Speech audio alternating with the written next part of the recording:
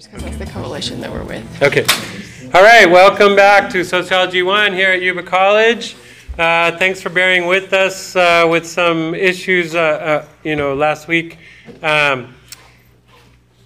I'll say more about those after our guest has departed, but we have a special guest today. If you recall, last Wednesday was the Voter Fest that we had, and I hope most of you, I think, see most of you there. We didn't have as big a turnout as we want, or maybe our room was just too big. But most of you guys were there. I don't know if you got a chance to register to vote, but that was the main reason for having that event, was to encourage people to register to vote, and that was why we invited local candidates to come out, was to have them talk about what they're doing, and then maybe inspire you to want to get out there and vote for something or somebody. So, Karam Johal asked to come and speak to you. Her job right now is to try and register voters, and she doesn't care what kind of voter you are. She just wants you to be an American who's eligible to vote and willing to vote. So I'll let her say more. But she's from the League of Women Voters, which again is part of a nonpartisan effort to just register you to vote. Thank you. Hi guys, my name is Karam. You might recognize me from the event last week. I spoke very briefly. But yes, I am part of a coalition with the League of Women Voters, and we're doing nonpartisan voter registration, which, as your teacher just mentioned, means that I'm not here to encourage you to vote for any particular candidate or register for any particular party. This is simply voter registration. So today is actually the deadline to register to vote for the November 8th election, which means that all ballots have to either be in the mail and postmarked by the end of today, which is usually 4 or 5 o'clock, depending on the post office, or you can register online until midnight on the Secretary of State's website. But I do have some forms right here to register anybody who is eligible and interested. But before we get to that, let's just go over really quick. What are the requirements to be eligible to register to vote in California? There's 4 of them. Anybody know any of them? You have to be a citizen? Yep, citizen of the U.S. Did you have one? Yeah. Same one, okay. Yeah, to be 18 years old. So Yes, that is one of the 4. However, as of January 1st of this year, if you're 16 or 17, you can actually pre-register to vote in the state of California, which means that you can fill out one of the forms and it'll be kept on file until you turn 18, and then it will go into effect. But yes, that is traditionally one of the requirements. 2 more.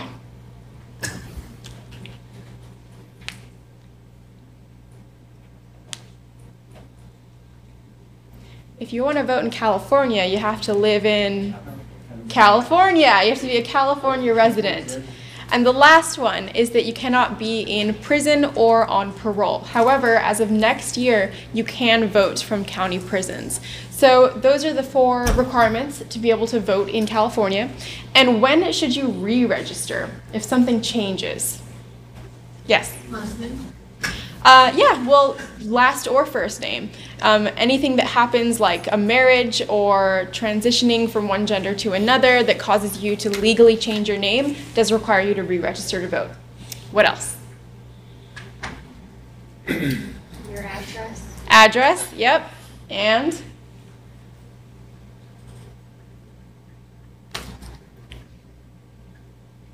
Political party preference, meaning that if last time you registered to vote you selected no party preference, but this time around, let's say that you really identify with Gary Johnson's platform, so you decide that you want to register with the Libertarian Party, you would have to re-register to vote.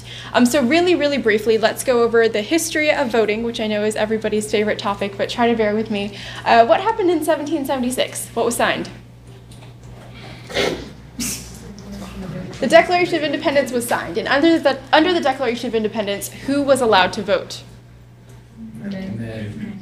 Property-owning men, which in that time translated to white men, which means that if nothing had changed in the last 300 or 400 years, only a handful of us in this room would be eligible to vote or to register to vote.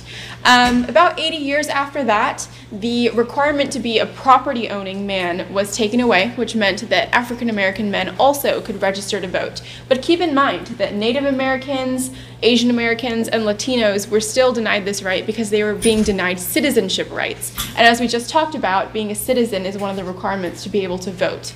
Finally, women got the vote in the year less than 100 years ago. 1920, absolutely. Yes, that's when women got the right to vote. But it's important to keep in mind that although more and more demographics were being allowed access to registering or to voting, there were still a lot of loopholes open that allowed for discrimination. For example, polling taxes, literacy tests, and even violence and intimidation were implemented to prevent certain groups of people from registering or from exercising their vote. So if you're a black man and you go to a polling place in the 20th century, even though you were legally allowed to register to vote and allowed to vote, there might be a mob waiting for you there to attack or intimidate you and to discourage you from wanting to vote. But it's okay because they can say, oh, no, we're not discriminating because legally you're allowed to vote. So luckily in 1965, something called the Voting Rights Act passed, which granted protections for minorities across the states. So especially in those states that have a history of discriminating when it comes to voting rules and regulations, the Voting Rights Act said that those states and all states have to be checked so that they can't make any kind of loopholes like this possible. So everything was fine and dandy until about 3 years ago in 2013 when the Supreme Court struck down a really crucial part of the Voting Rights Act, the part that said that the states have to be checked, which means that those loopholes have room to be open again. Now, I can't get into too much about what that means because that can be considered a partisan issue, and again, I am part of a nonpartisan voter registration drive. However, I would highly recommend Googling what's happening in other states when it comes to voting laws and voter suppression. But luckily for us here in California, we have it pretty easy. They make it very easy for us to register to vote, and we've really come a long way. So many people have suffered and died to be able to get to this point where a woman of color is here to register you all to vote. So it's really important to take advantage of that. So that being said, keeping in mind the requirements to be eligible and when you should re-register to vote, does anybody here need to register or re-register? Yeah? Anyone else? You said you could do it online very well. You can do it online, but the online form does require more information from you. Like a lot of the stuff on the form here is optional, but online you have to fill in all of it. It's up to you. I'll check it out. Okay. All right, cool. So I just want to point out a couple of things that are on this form. I won't go over the whole thing since we only have one person filling it out. But some things to keep in mind, again, about how open California is and how easy they make it for us. There are a few things on this form that are examples of that. For instance, there's an option here to describe where you live if you don't have a street address. Now, who does that benefit?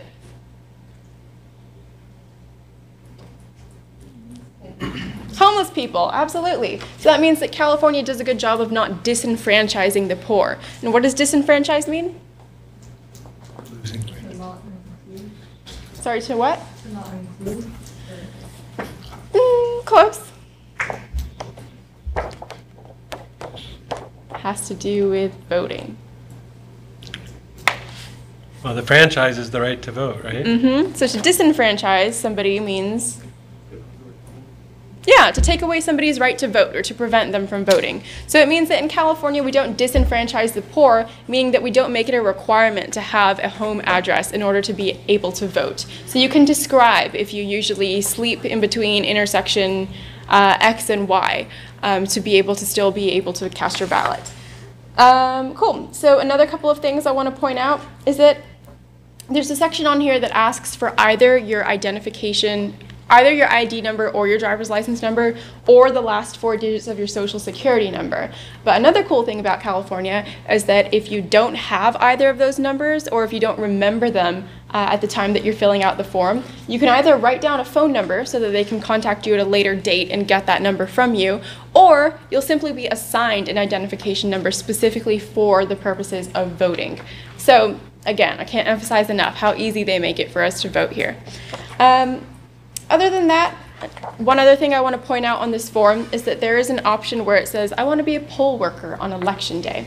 Now, I don't know the specifics of this, but I do know that you can make upwards of $100 working as a poll worker on election day, which is November 8th. And in a class that I spoke in last week, somebody raised his hand and said that he was a poll worker in the last election and he made $260. So I don't know if it varies by county or what the deal is there, but if you want to find out more information about that, go to your county elections website or your county registrar website and fill out the application or give them a call and ask for some more information. So that's all that I got for you. It's really important, again, to get out your voice and your vote. Even if you're disillusioned by this presidential election and you don't care for either major party candidate, there are still a lot of items on the ballot that might be important to you, like state and local races, like all the candidates that were at the event last week, or a lot of propositions like the legalization of marijuana, the $2 tax increase on cigarettes, or the requirement of condoms in adult films. So there might be issues that are more important to you than you thought. So make sure you get out and vote November 8th, and yeah, make that 260, because why not? Have a great day, guys. You You too.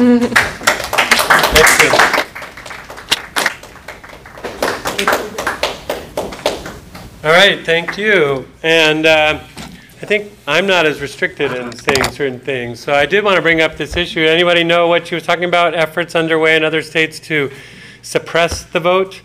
Suppress the vote means try to get people to not vote. And do you know what might be an example of that? So one big, well, we talked about it in the social too. Changing like the polling locations, reducing them. Possibly. I haven't heard of that one so much, but yeah, making it a little difficult to find where you're supposed to go do your voting. One that's concerning to me is the whole issue of voter ID. So there's this claim out there that says, well, they don't ask for your ID when you go vote. And is that true? When you go and vote and you vote, you're not asked to show ID. It might be a little surprising to you at first. But they ask you your name, and then they look for your name on a list. And if your name's on the list because you've registered and your registration was approved, then they hand you the ballot. And so some states are saying, or some politicians in some states are saying, we need a voter ID law. We need to be able to ask people their see their ID to make sure that there's no quote-unquote voter fraud going on, because couldn't somebody just show up and vote for somebody else if that's going on? So probably you say to yourself, well, that sounds like a good idea. Does it sound like a good idea that we should ask people for their ID? Why? What is it going on? I mean, so then the next question is, well, if that is really going on, then yeah, we need a law to stop that. But the next question is that happening a lot? Are people showing up to vote for other people and taking away their vote from them? And the answer is something like it happens in like 0.0000.4% of the time that's happened. So in other words, it doesn't happen. I mean, if it did happen, you would expect there to be a lot of reports about it. Like, I showed up to vote and I couldn't vote because somebody voted in my name, but that doesn't happen. Everybody who wants to vote is getting to vote. So this idea that there's this voter fraud going on is very questionable. And one of the candidates has claimed there's massive voter fraud going on, but everyone who works in elections of all parties says, well, we don't have any cases of that. So then they ask, well, why are they passing the law if there's no problem with it? Well, for example, some states that have voter ID say, well, you have to have ID. What ID can you show? And they might say, well, if you have like an NRA, if you're a member of the National Rifle Association and you have NRA ID, then you can vote. Okay, well, what about like my student ID? If I'm a student, can I vote? And some of those states say NRA ID is fine. From Yuba College or your college or university, that doesn't count. I just want to interject one last time, and then I'll get out of your way. Do you guys know who John Oliver is, the comedian, late night TV show host? He has a really great segment on this whole issue of voter suppression, voter ID laws, all that kind of stuff. It's like 10, 15 minutes, and he makes it really easy to understand and really entertaining. Right. So I would recommend that. All right, I'll show that in Soch too, for sure. So I just wanted to say the claim, so one side claims there's massive voter fraud going on and therefore we need IDs. The other side claims that that's a false claim, that there really isn't voter ID going on. Bye, thank you. And that in fact what's really going on here is that certain groups want to prevent other groups from voting. And so the claim here would be conservatives want NRA members and stuff, Republicans want those. Why wouldn't they want students? Whose interest would it be to try and say you can't vote just because your only ID is a student ID? Well, students like yourselves tend to be young. Young people tend to vote Democratic more often than Republican. And so if you're a Republican trying to make sure Republicans get elected, you would have a reason to try and prevent students from voting, but make it easy for National Rifle people. To bring up, just so I'm not being partisan here, California makes it really easy for students to vote, like 16 and 17-year-olds can register to vote. California is a very blue state. We have a lot of Democrats with a lot of power in California. So if California's law says, hey, you're a student, come on out and vote, and we're going to make it easy for you, that kind of shows the power of Democrats in this state. In states that are more controlled by Republicans, those are the states more likely to try and say they have voter fraud problems, and who are they trying to prevent from voting? Well, poor people. Poor and young people tend to vote Democratic more than Republican. And so if you can say, oh, you don't have a car, you don't have a driver's license, well, you don't have ID, so you don't vote. Or you don't have an address, you don't vote. But California is trying to say, you can tell us the street you sleep on, and you can be a student. And so California is more of a Democratic state, and trying to keep it that way, I suppose, the Democrats would like. And states that are more controlled by Republicans have more of an interest in trying to not have as many people vote if they're not going to vote Republican.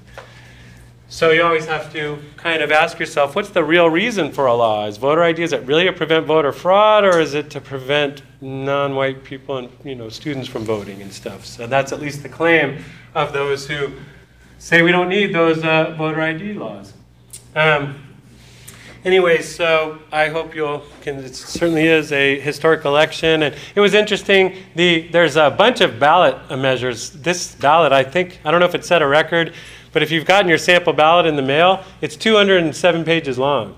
It's huge. And it's got a bunch of ballot measures, including the marijuana one, 2 different death penalty ones. She brought up ones that I think students might be interested in, like legalization of marijuana, taxing cigarettes more, whether you are for that or against that. So she was trying to highlight issues that young people might be concerned about. But it's a good point to bring up. Old people vote a lot more than young people. And that's one reason politicians are mainly talking about things like Social Security and other issues that old people are really worried about, like me. If you want politicians to be talking about things that matter to you, you should vote, because if more young people vote, then they're going to have to try and say things and do things that young people want to see. But if young people don't go to the polls and don't vote, then politicians have no reason to speak to you, include you in their speeches, include you in their goals. So that's my plea for why you should go out and vote, however you think about it. All right, well, we were talking about Tough Guise. And by the way, I just want to highlight again this notion of intersectionality, because for the last couple of weeks we've been talking about race and gender, and we're talking about them together. Race and gender are not really separable issues, nor is class really separate from it. And there's other things we could mention there too. But this issue of voting brings it up too. For a long time, only white, male, property people could vote. And that was what a citizen was. A citizen is somebody who's white and male and propertied. Nowadays, we're saying as a society, and she was pointing it out, that we expect non-white people, women, poor people to also have the right to vote, and we're including them in citizenship. So you can see how power, who has the power to run this country, is a question of intersectionality, and kind of always has been since the beginning. And so you can't really talk about the power of white people without looking at its intersection with other things. You can't really talk about the power of men over women without talking about these other things. And you see it even in talking about voting, and that those three things tend to go together in terms of rights to vote and in terms of the issues that we face. So anyway, so Tough Guise. And Tough Guise is mainly about gender, as we saw. And by the way, I want to mention to you, we didn't get to watch the second half because we had our voter thing. But you guys all can watch the second half on, and did you do that already? How many have watched the second part of Tough Guise 2? Well, then I'm going to be asking you questions that you can't answer because you didn't do what I said. I think I put it on Canvas, did I not? Please check Canvas. But I told you that if you go to the pages, there's a link called Pages on Canvas. If you click on that on our Canvas site, then you will get to the archived lectures. And then you click on those, and you can actually watch all the lectures for this class. But the most recent one is the second half of Tough Guise 2. So if you were here on Monday of last week, you saw the first part. And then if on Wednesday you did what you were supposed to and went to Voter Fest. Motor voter, by the way, is a term for registering people when they register to drive their car, that they also get registered to vote. And I don't think California has that, but some states have that. Anyway, yeah. I thought you made an announcement on Canvas explicitly saying that you couldn't get the second half on the website. I said it should be up there soon. I said I wasn't there, but didn't I say it'll be up there soon? It's there now, so you need to watch the second half of Tough Guise. Everybody in this class does. It's part of the class. So I have a real hard time these days when I tell people to do things, they just look at me and go, no, I didn't do it. So I don't know why that is, but I'm old school, I guess. When my professors told me to do things, I felt the need to do them because I was worried about my grade. And you should too, maybe. But maybe you're more power to you. Maybe you're risen above that whole worry about grades. And you're just here for the learning, and if that's good, then I'm with you. But the truth is, your grade will be dependent on doing the things the professor asks. So I had 3 questions that I asked you to think about as we looked at that movie. And we're going to answer them anyway. Even if you didn't watch it, it would be much more understandable to you and enriching to you if you had done what you were supposed to. So the first question is, what is hypermasculinity? Or, in other words, the tough guys?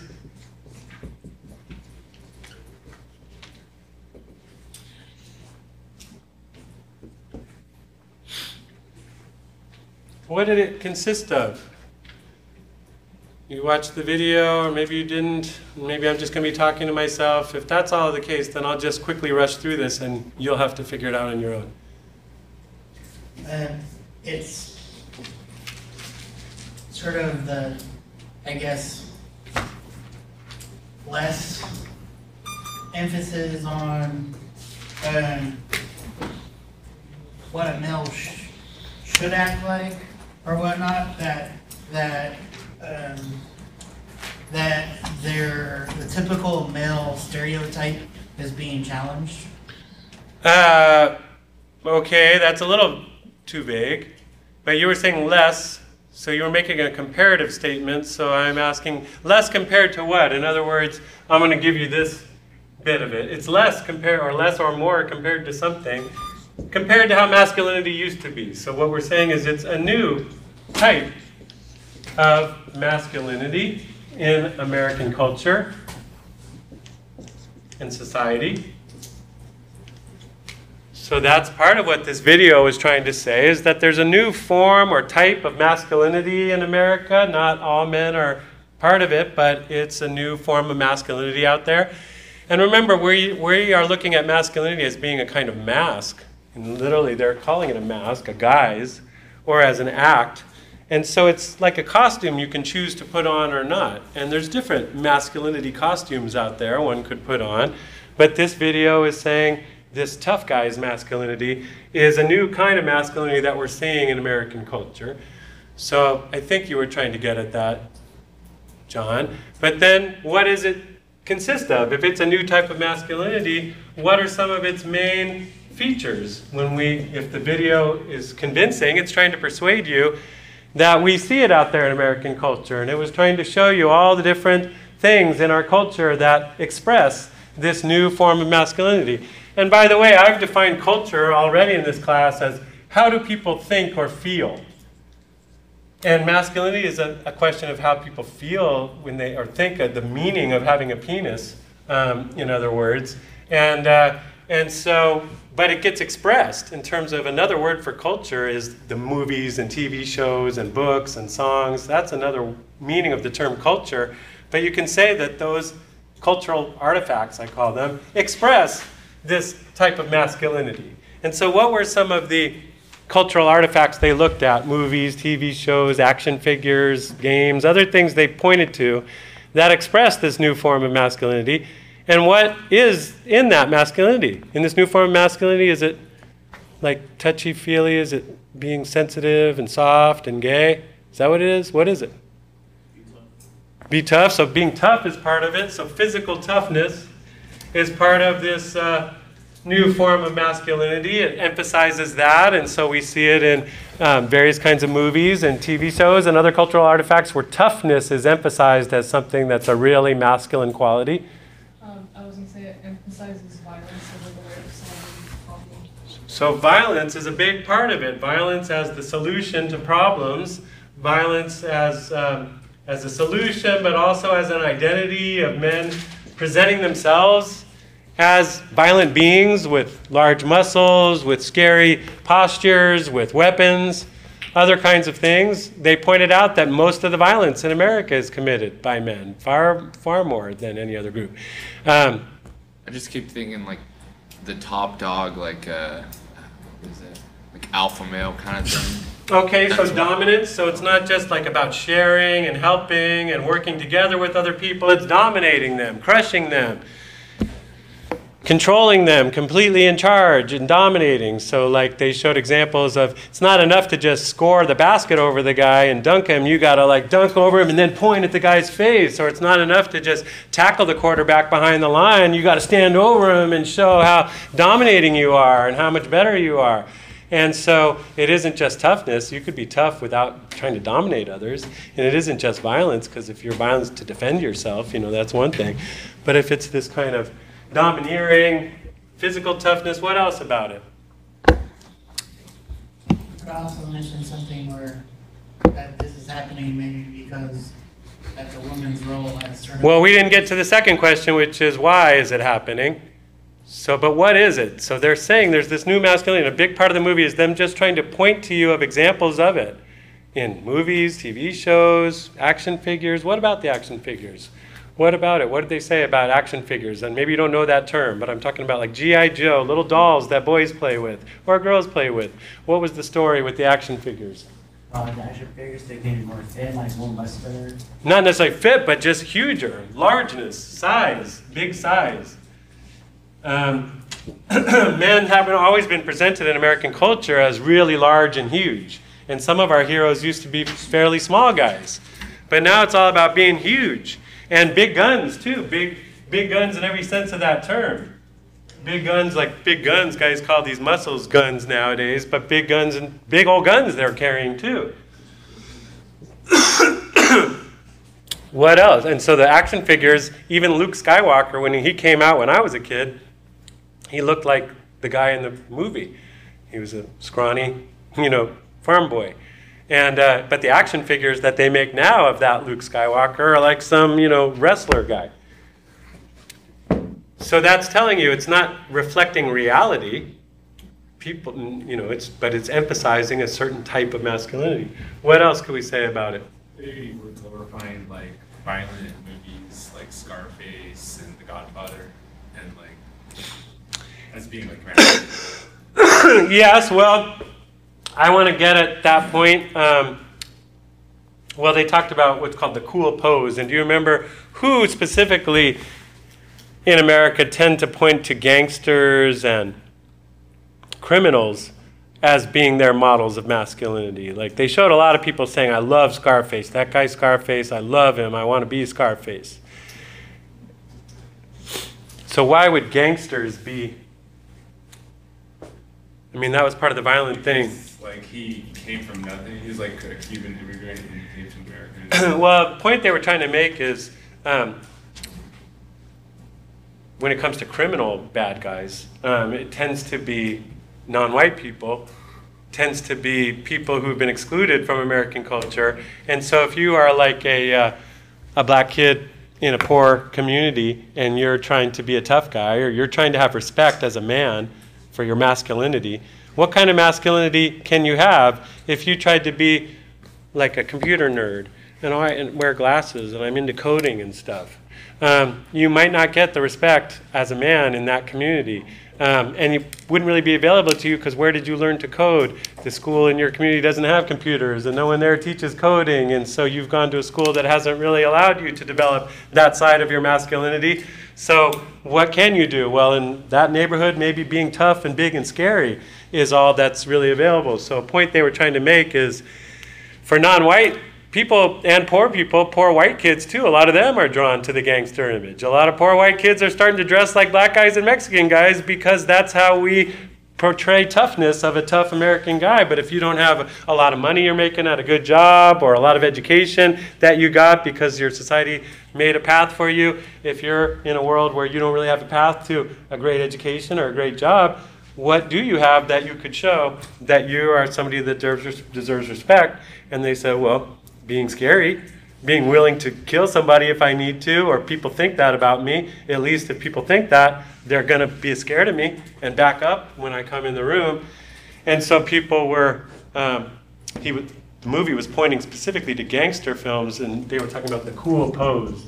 The fact that for a lot of non-white young men, their way of being masculine is tough and violent, but it's a particular kind of criminal tough violence or sinister kind of violence and toughness. So race, so again, the intersectionality. We can't really understand the masculinity of America without also looking at issues like race and class. So for poor people, it isn't really just race, it's poor people, black and white, are drawn to that kind of tough masculinity. So it's bigness, it's violence, it's strength. It's also another big point is invulnerability they made, the movie made. Invulnerability, well, I'll just call it no emotions. Nothing gets to me. Nothing makes me cry or feel anything. I'm just tough, inside and out. And a lot of the movies and culture is showing that kind of stuff. Can we also talk about sexual aggressiveness? Okay, sexual aggressiveness. And again, it's like a dominating thing of dominating the other person, pushing them down, that kind of thing. They talked about certain kinds of pornographic culture, you know, glorifying that type of male dominance of women. We certainly have certain candidates talking about things like that and saying, you know, bonding with other men and just saying, oh, that's just how we talk in locker rooms. We just talk about, you know, dominating and violating women, and that's just normal, he said. And a lot of other men were like, I don't know if that's so normal. I don't know if that's how we talk in our locker room, but that became, you know, a discussion recently in America over how do men talk about women when the women aren't around. And that was one of the issues with sexual aggressiveness. What else? Another part of it was, it's been a while, so I'm helping you out here, but you should know these things and have taken notes. That's why I posed the questions, and while you're watching the movie, you go, oh, that's part of tough masculinity. Risk-taking, riskiness, or things like, you know, high-speed racing. I just was on the road yesterday, and these two motorcycle guys passed me on a double line. Then they went like 100 yards and passed another car. The whole time they're in the other lane. Passed another car. Then they're going up a hill onto a bridge, and they're still in the other lane. I'm like, a car could definitely be coming right now. You cannot see. And they didn't care. They were going like 90 on a rural road on motorcycles. Anyway, and I was pissed as I had my kids in the car. And I'm like, I'm not a tough guy. I'm a family man in my minivan. And you guys are endangering me. But anyway, so risk-taking is another part of this tough guy masculinity. It includes things like binge drinking, how much can you drink, how much can you take, how much can you stand, that kind of thing. Anything else you can think of? Can be intelligent. Huh? Can be intelligent as a part of one of those, because in every single movie, all the guys are really intelligent. Are really what? Dumb? Really intelligent. They can do whatever they want, and they do everything. So can be that part of that? Well, I think they were saying this particular kind of masculinity emphasizes the opposite, not intelligence, but physical. Is that what you're saying? Intelligence, but not, but like almost. Well, they even said like non-curiosity, like. I think they used the example of like Good Will Hunting. Like he was like really intelligent, but he couldn't show his intelligence. You have to pretend you don't have it, and being smart is like weak, and that's nerdy, and that's geeky. But being tough and just doing things without thinking, I don't think about it, I just do it. So that's more of the tough guy masculinity. And not having curiosity. If you ask questions, then that means you don't know. If you don't know, you must be a loser. And so it's like you can't be curious, you can't have any questions about things. I already know everything. So it's a very narrow kind of masculinity is what they're saying. What else can we add to it? Another big one I think is a sort of not, well, I guess what I want to talk, maybe it goes with invulnerability, or maybe, what's the word I'm looking for? Just kind of self-sufficient or self-reliant. I don't need anybody else. I'm an island unto myself. I don't need anyone. I don't need to talk to anyone. I don't need to talk about my feelings to you. That's for girls. And so it's this, just I'm totally tough and silent, strong and silent type kind of thing. So this is this new kind of masculinity that has these various kinds of features. But then the question is, the second question I posed is, well, where did it come from and why did it come from? And have we always had this? Or if it's new, when did it start emerging in the culture? And why did it? And that part of the video is harder to follow because, in fact, between Tough Guise number 1 and Tough Guise number 2, they kind of changed the answer to this question. I'm going to give you an answer that kind of goes more with Tough Guise number 1. They do talk about it in Tough Guise 2, but then they broadened the answer, and I'll do that as well. But the basic answer to it is that it's a backlash. So the second question is, what caused it? What caused, I'll just put causes. Why do we have this new form of masculinity? Where did it come from and why? And I'm saying the short answer is backlash. What's backlash? What does that mean? In sociology, it means, yeah? No, you can't. I mean, it means different things. We're talking about a whip. I mean, it means, that's what it literally comes from, is when you whip something with a whip, you lash something, the lash comes back, right? You whip the cow, but the lash comes back to your head, right? That's the backlash. But what does it mean in sociology? Like unintended consequences. Close. I think it's literally just consequences. One event happens, it's kind of major, and then something else happens as a result of that only sort of happens because of that. That's a little too vague too. What it's specific, yeah? It's more of like a retaliation or... Well, it's when social changes happen. It specifically refers to when something happens in society to change, or in America we often talk about things progressing. So we have like conservatives and progressives. Is that a fire alarm? It's Amber Alert. Somebody's Amber Alert. Thank you. And so when big changes happen in a society, some people in that society might not be happy with those changes. And they might be trying to backlash, try to push us back to how things were before the change happened. And so, when people say things were better before this happened, and let's go back to how it used to be, they're speaking in terms of a backlash. And again, I'll bring Donald Trump into it when he says, make America great again. Well, some people ask, well, when was it great in your view? And so you seem to want to take us back to some other time than we are now. And you hear Hillary saying, America's great now. What do you mean, make it great again? It's better now than it's ever been. That's what I hear Obama saying, and Obama will point to all these changes.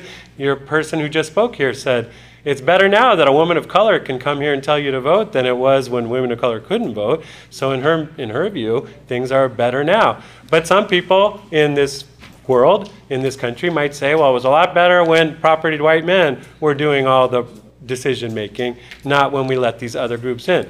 So when we talk about backlash, we're talking about going back to how things used to be. So the movie makes a pretty detailed argument here. That if we go back to the 1940s and 50s, there was a kind of traditional masculinity back then. Now, the movie also made the point that this backlash, you can find it going back even further, because really the challenges to men's power, which is what they're talking about here, the change in society they're talking about is the challenge to the power of white men, basically. And that power has been challenged previously in American history. And when it does get challenged, this video is saying, there tends to be backlashes against it, where a new kind of masculinity gets emphasized that's like trying to go back to how things used to be.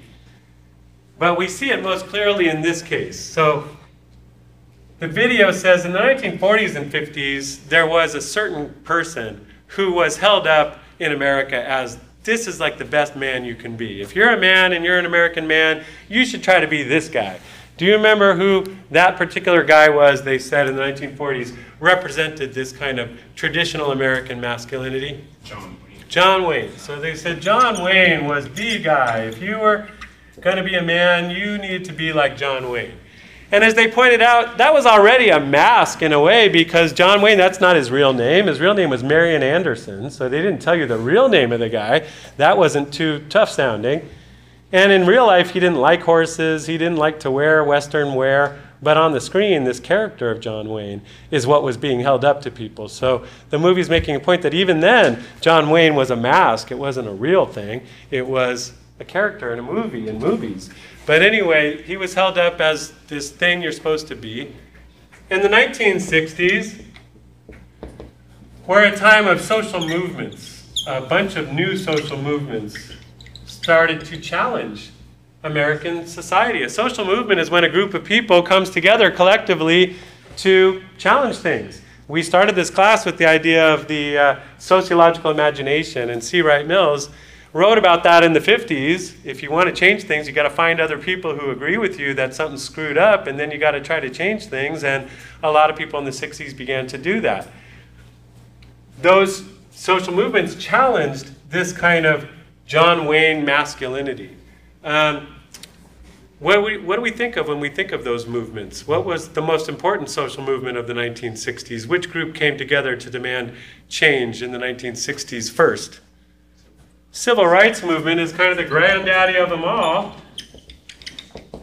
That's the movement of, Martin Luther King and Rosa Parks and people like that.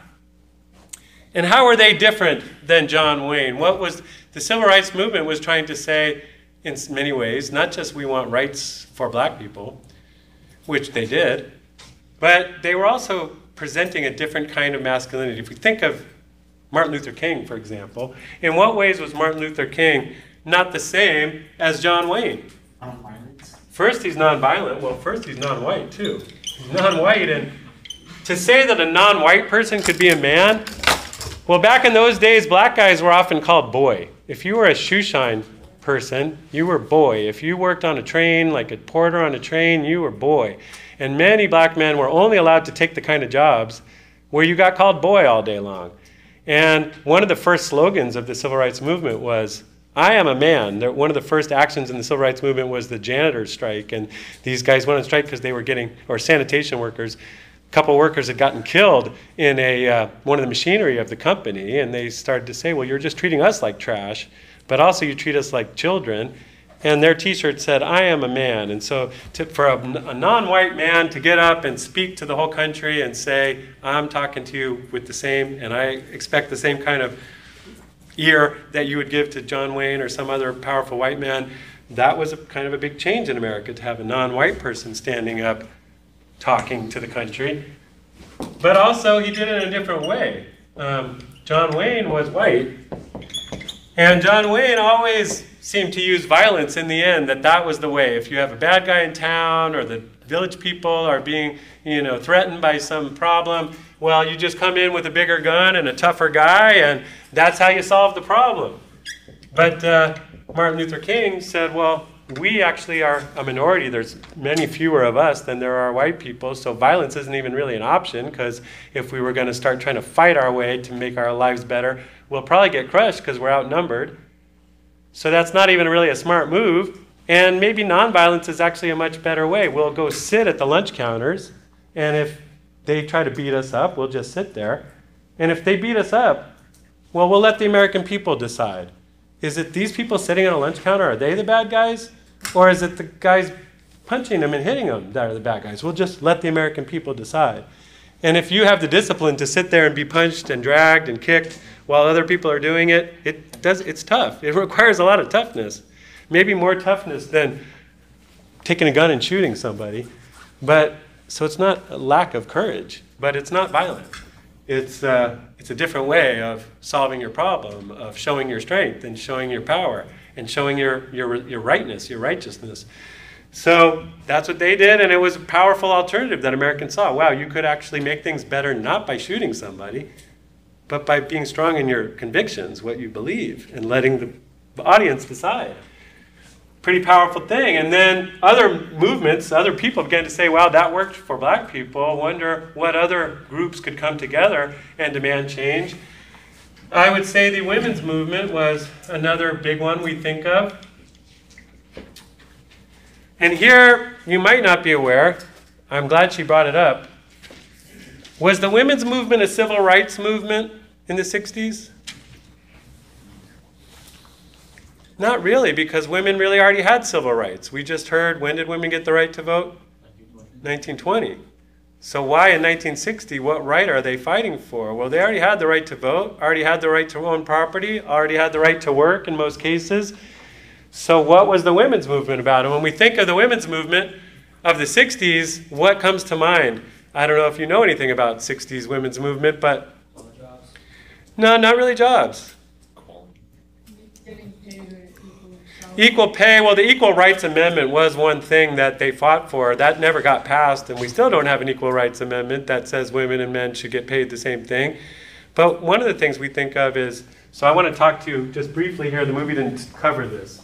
But when we talk about feminism, and feminism is a bigger name for women's rights movements of various kinds, and a lot of scholars today divide it into first wave and second wave. The first wave was more about civil rights, like the right to vote, the right to work, the right to own property. And they were often known, we think of them, the suffragettes. And don't be an uneducated American. One time Jay Leno, the talk show host, went out and asked people, are you for women's suffrage? Are you in favor of women's suffrage? And all these people said, no, that sounds terrible. I'm against that. It has nothing to do with suffering. It has to do with the right to vote. So the suffragettes were women who fought for the right to vote. That was first wave feminism. Second wave feminism, and so that's more like the 1890s through like the 1920s. Second wave we think of as the 1960s and 70s. And what were women talking about back then? Well, one thing we think of is like them burning their bras. Women burning their bras. Why were they burning their bras, and what did that signify? Well, for one thing, men who were protesting in the 60s, some of them were burning their draft cards. Because at that time, if you were a man of 18 years older, you had to register for the draft and say, okay, government, I'm 18, you can send me any war you want. And a lot of men at that time were not in favor of the Vietnam War. And so they said, we're not going to just let the government send us to die and kill in Vietnam because we don't believe in that war. So we're burning our draft cards. Now, here's another thing you might not know.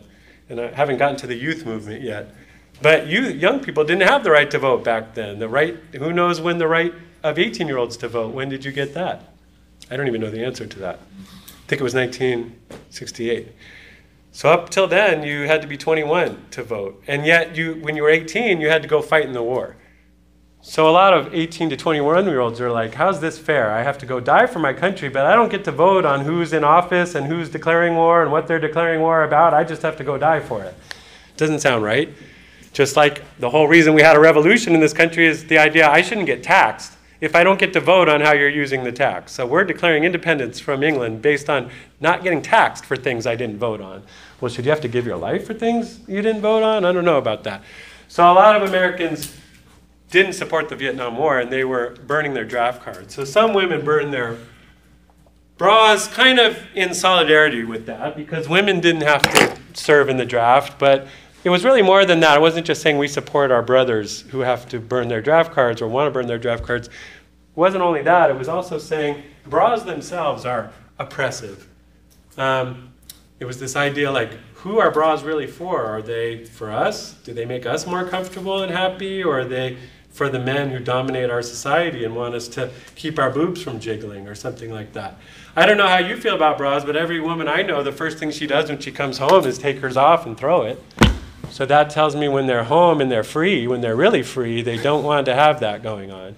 But back then, too, bras were designed by men and sold by men. And so a lot of women are like, these aren't even designed by us for our own comfort. They're something other than that. But really, what the 60s was all about was the idea that the personal is political. Meaning it isn't just our public rights. There's a distinction, as I've said, between this binary opposition between public and private. And men have always been defined in our society as the public ones, like voting, business. Those are things that happen in the public sphere. They happen downtown, or they happen in the public arena. The private sphere is like home and children. And that's always been the female sphere in American culture, the male-female dichotomy, binary. It's also imposed on this binary of public and private. And the first wave feminism, we're saying we want public rights. We want the right to vote. We don't want to just be stuck at home all day taking care of children. We want jobs. We want to vote. We want to hold office, all those things. So they were saying we want public life. And these second wave feminists, in a way, were saying, well, even the private sphere is a place where we don't have rights sometimes. We have to wear bras privately. In the bedroom is another place where women didn't feel they were necessarily getting equal treatment. I mean, for example, it was a woman's job to make sure her man was satisfied. And a lot of men back then didn't think it was my job to make sure you're satisfied. Well, I'm finished. I guess we're done here. And I don't know about your relationships, but, you might need a little more attention. She might need a little more attention than you got, or the same attention you got. Anyway, the point is that was a political issue for some women. Is pleasure in the bedroom, is that just for the men? Or can women have some of that too? And is it our job to serve you in the bedroom? Or is it your job to serve us? Or are we serving each other equally? What is it about in the bedroom? And, other roles at home, like who should do what at home, like housekeeping and stuff like that, and child rearing and stuff. So really you could say that second wave feminism was really more about the kinds of things that we don't normally talk about because they're private matters. Abortion was another one. Do I have the right to end a pregnancy if it wasn't what I wanted? So these were more like private matters for women that were also political. And third wave feminism is more like Madonna in the 80s and women saying, well, we can still be sexy and still be feminine, but still have rights and still be as the same respect as men and power and all those things. So we're not going to talk much about third wave feminism, but maybe we should. But the 60s were the time of second wave feminism, and so this women's movement, well, John Wayne's male, for one thing. And the implication was males are the ones that save the town and save the village. They're the heroes. Women are just the victims. They're the ones that need the men to come save them from the victims. He's the hero. And a lot of women said, well, we can save ourselves. We don't need you to be the hero. We can be our own heroines. Thank you very much. And so it was, non-males calling for respect. And also, and so what other movements were there? Well, the youth movement. The youth movement was a kind of a student movement, but also an anti-war movement, because as I said, the people fighting the war were young people. And you could get out of fighting the war if you went to college, if you got what was called a student deferment. So a lot of young men decided, I'll go to college and I'll get out of the draft that way. But a lot of them were feeling guilty, like just because I'm on the path to middle class life, they're not making me fight the war. But my brothers who couldn't get into college or university or just high school guys, they have to go fight it. So it's not really fair on a class basis that the more middle class people who can afford to get in college and are ready to go to college, they're getting to not have to fight the war. But the working class guys, the uneducated guys, they're the ones going off to die. So it became a linked thing. The students wanted power in the universities. One of the things was the universities were treating them like little kids and saying things like, you can't have a girl in your room at nighttime. And they're like, well, we're like 20 years old now. I think you're not my mom. I think if she wants to stay here tonight, that's my business, not yours. And so they were fighting for power in the universities and colleges. But they were also saying, well, we're fighting for our brothers and sisters over there in Vietnam War, dying, and so it became linked. And one of the things they said was, don't trust anyone over 30. I don't know if you've ever heard of Bob Dylan, but he was a great singer at the time. He just got the Nobel Prize for Literature the other day. I was excited because he's like one of my favorite artists out there. And but he, I don't know if he necessarily deserved that prize because he's more of a song guy, a musician, than a literary guy. But anyway, what he's famous for was being the voice of young people at that time and being somebody who seemed to say, well, just because you guys are older and making all the decisions and sending people to die in the war, that doesn't mean we, the young people, think you guys are smarter, and we don't think it's a good war, and we don't think you guys are running the country very well. And we might be young, but you guys are stupid and corrupt. And so this became this thing that the older people are the ones that are corrupt in their ways and are ruining the country and ruining lives for people. And also, we got even more pronounced than that because a lot of young people were into new things like marijuana and drugs and other things, and they were beginning to see things in different ways than the older people did and saying, well, you guys just don't really see the truth the way we do. And so he was an adult, and that, again, was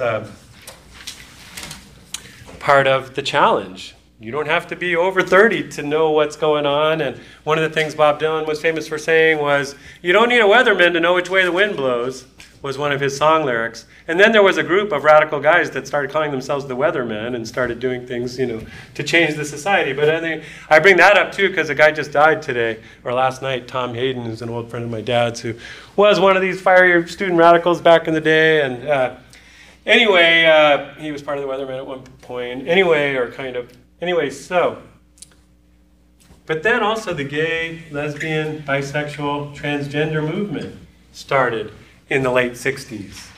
1969, actually. Now, that doesn't mean there weren't gay people before that. There have been gay people all of human history. But in those days, in America, being gay was basically illegal. if you wanted to find other gay people, you had to go to places called gay bars. And if you went to those places, sometimes the cops would come and start arresting everybody, because in certain states and cities, it was illegal to even look for other people to have relations with. So they said, if you're at this bar, you must be looking for other men to be with, so you're violating the law. So they would just go arrest people at these bars all the time. And on one particular day in an area called Stonewall of New York, there was a riot where the gay men in the bar started saying, no, we're not going to just hide from our gayness, and you can't just arrest us, and we're going to fight back. And so they created a disturbance, and it got in the newspaper, and it began the movement of gay people saying, you know, we're not just going to hide, we're going to come out of the closet, we're going to be proud of who we are, we're going to, you know, be open about it. And now here we are 40 years later, 50 years later, and now gay marriage has been legalized by the Supreme Court. So that movement had a lot of, you know, success, you could say, in changing what it was trying to change. We think he was heterosexual. I don't know. I didn't read his diary or anything like that. But John Wayne was certainly presented as a guy that likes girls. And so all of this was dominant masculinity at the time. We can say traditional masculinity. We can say dominant, meaning there were certainly men who didn't fit all this in American culture, but they weren't considered the highest up there as far as men goes. But all of this challenged that. And so then what happens? Well, that's getting us closer to the backlash. But the 1970s, what happened in that decade that helped create the backlash?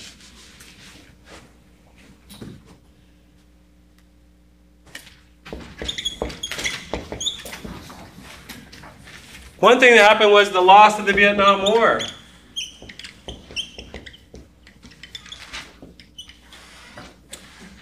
America was the strongest, most powerful, most wealthiest, I should say, nation on earth.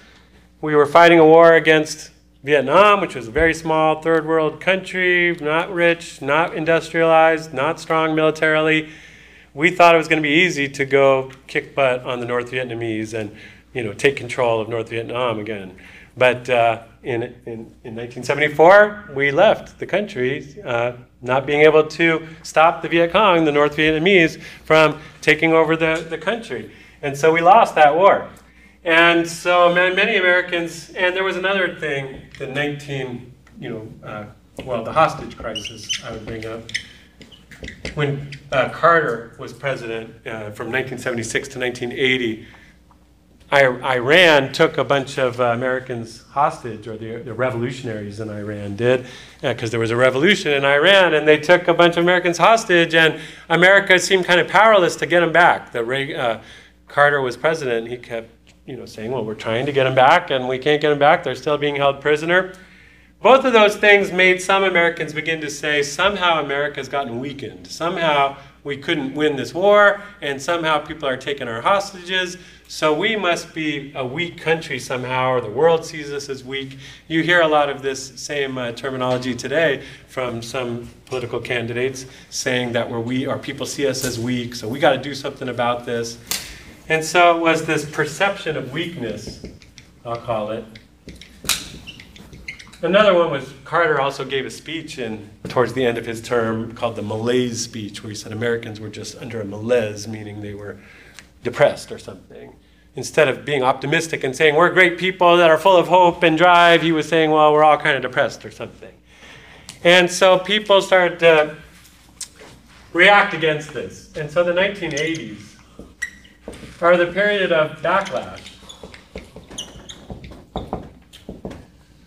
where it's kind of like John Wayne comes back. John Wayne got challenged by the 1960s, and then in the 1980s, John Wayne comes back and takes control of America again.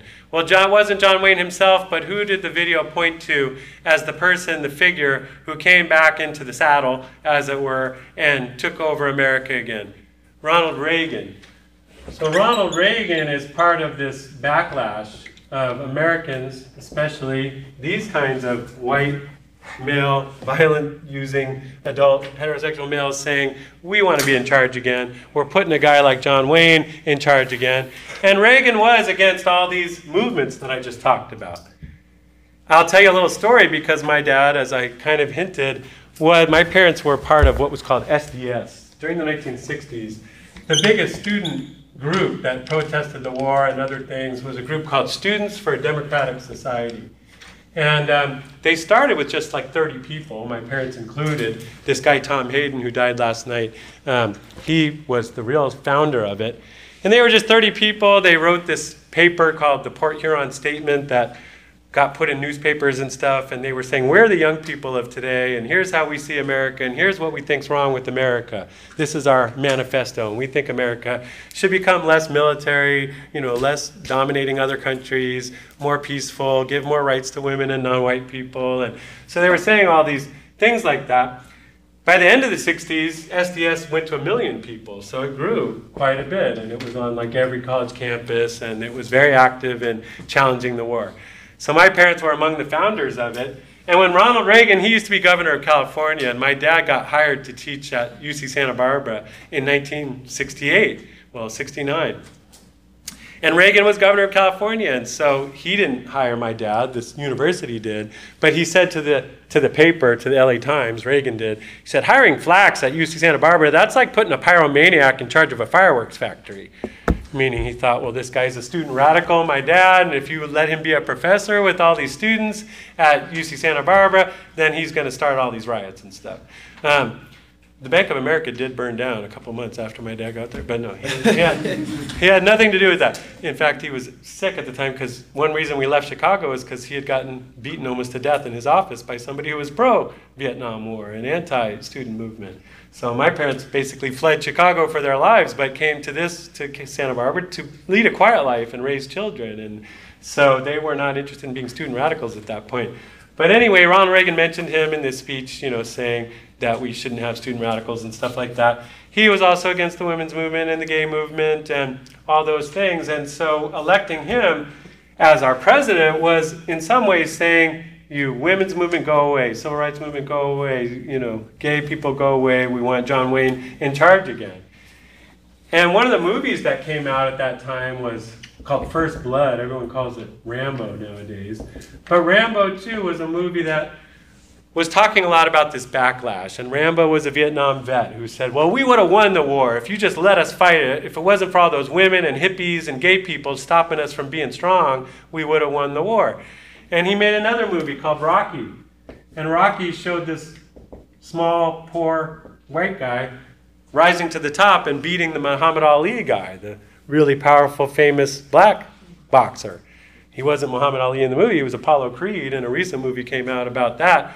But anyway, that movie too seemed to be a kind of backlash of saying, well, you thought white guys were knocked down back then, but we're back up on our feet and we're kicking ass now. And so that's the movie, our movie, Tough Guise, is pointing to that as part of the backlash. And from there, a whole bunch of TV shows that start to show tough guys.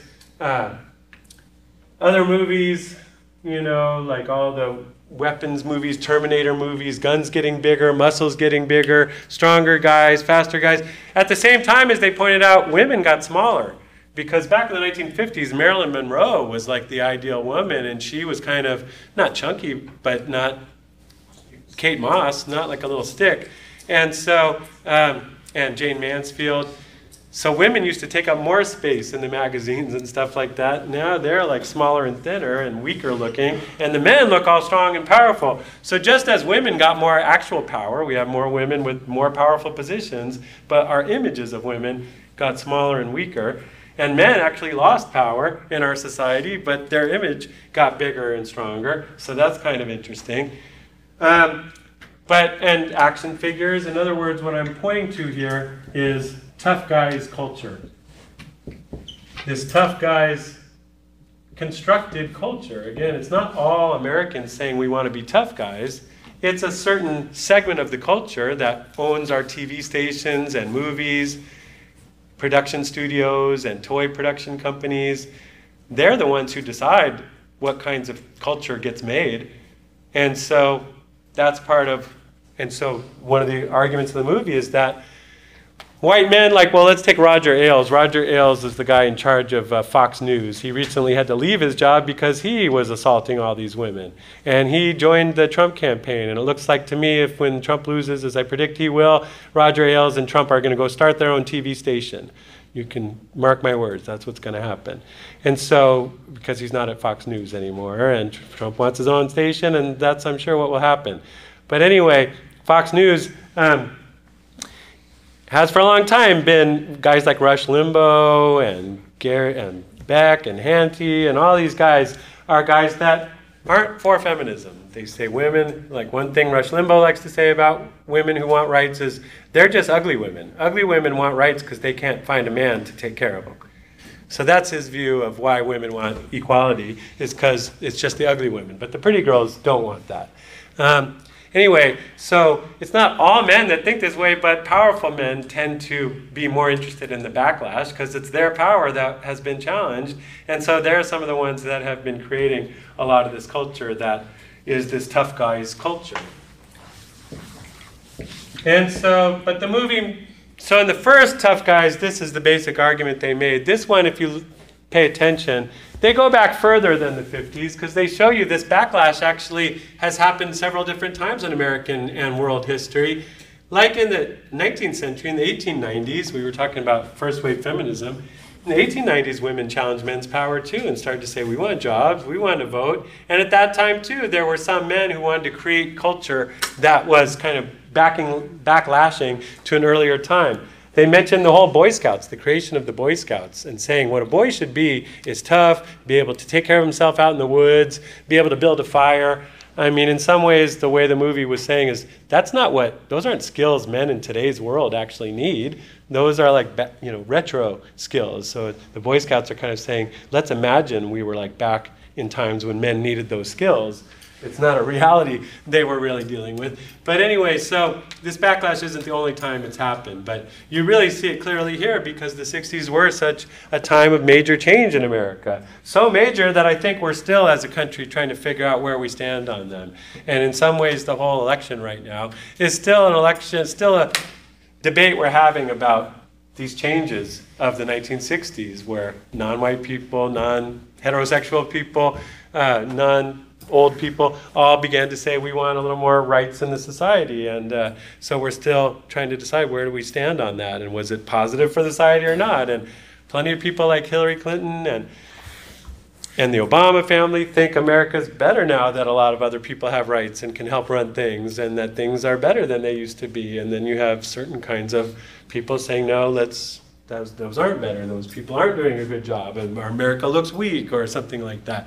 I saw one today where Trump was, I guess, saying he thinks America's the laughing stock of the whole world, and then other people were saying, well, yeah, because of you. But anyway, but I'm not taking a stand on it, I'm just saying both sides that's the debate we're having about what is American strength? And in some ways, what is a good American man? Is it, or a good American woman? Is it Hillary Clinton, or is she a nasty woman, according to some claims? Or is it Donald Trump, or is he unfit to be president and temperamentally too thin-skinned and emotional and too quick to pull the trigger? So we as a society are even still asking, what do we want from our women? What do we want from our men? And who do we want to hold up as role models for our kids? Our daughters and our sons, and a lot of people are saying neither one of them. Other people are sure which one they feel. But we seem to, as a society, still be dealing with these questions of gender and race and class and these changes in the society of who should have the power or not. The other question is, what are the consequences? So the third question I posed is, why does it matter if guys are acting like tough guys out there? So, and specifically, what we meant is there are consequences for our society. That's the argument the movie's making. And again, I keep saying the argument because I'm not saying the movie is fact or truth. I'm saying this was one person's or several people's perspective on things. And we as college students and college professors should take it as that and ask, well, what were they trying to say? What was the argument they were trying to make? What evidence did they use? We just went over some of the evidence about how things have changed and what's going on. And then also in making their argument, they want to say it matters that this has happened, that we've created this new form of masculinity. Why does it matter? So again, I'm not saying it's truth. We will ask after we finish looking at their argument, well, what holes might we poke in it? What wasn't convincing about it? What counterexamples could we point to that America isn't a tough guy masculinity society? So I mean, there's many points we could make in opposition to the video. But first, what we're doing is trying to understand what it was saying. So what were some of the consequences and problems? That, I guess, we've become a more violent society. So they were giving you a lot of rates of violence. I mean, they didn't really bring up the point I brought up in here that violent crime has actually gone down in America. That's a good thing. But nevertheless, most of the violence that does happen is caused by men. And it was things like what? Well, Mass shootings. Mass shootings. Let's talk about the mass shootings for a second, because that one's a little... They started the movie with that, with Columbine, but it's a little different argument they were making there. But all the different forms of violence that they were talking about, like assault and murder and rape and those kinds of things. So they're all dominated by men. Now, obviously, one argument some people would make is that's just testosterone. That's just that's how males are built. They kill people more than women do, and women just don't have that internal biological cause of this kind of behavior. And the movie tried to dispel that idea. For one, women's violence rates have been increasing in America. So if it was just a matter of biology, we would have to find some biological cause of that. And there isn't a biological cause of women being more violent. It's not like they have more testosterone now than they used to. There are social reasons for it. As women have gotten more power and have been allowed to act more like men always have, they're acting more like men always have. So that's not testosterone, that's social construction of gender. In other words, if we allow women to be more violent and we don't, look down on them for that, then some of them are being that way. But anyway, so this movie was trying to say, we always look for the cause of violence on something other than gender, even though gender is the number one variable that's correlated with it. So they were pointing out, like when shootings happen, school shootings happen, they're like, what was it? Was it the video games? Was it mental illness? Was it bad parenting or something like that? Well, if you point to all those things, then you would expect women to be doing it too, because girls experience all those things too. Lead paint was another one.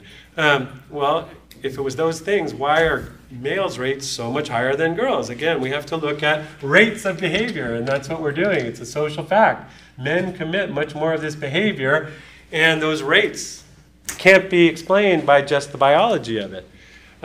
They were trying to, in the video, make the case that it's more the social construction of masculinity, and part of it is that we never even think of it.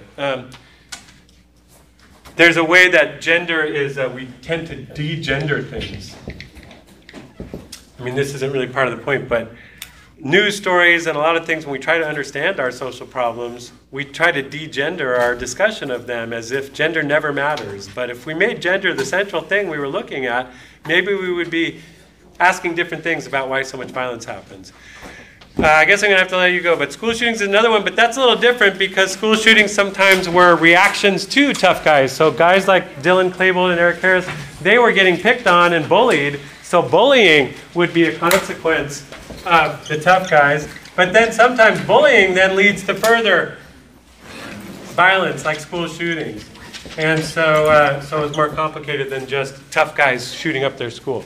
All right, we will come back to this and to the whole question of race and gender on Monday. Remember, we don't have class on Wednesday because it's a day of professional development for faculty. So don't come here.